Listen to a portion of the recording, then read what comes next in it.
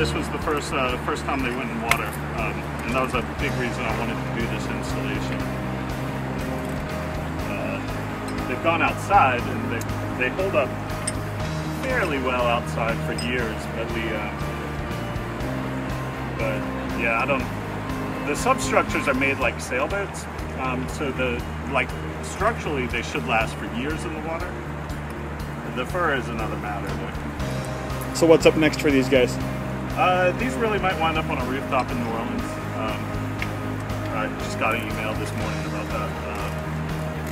Unless they possibly go to the Finger Lakes, that's another option.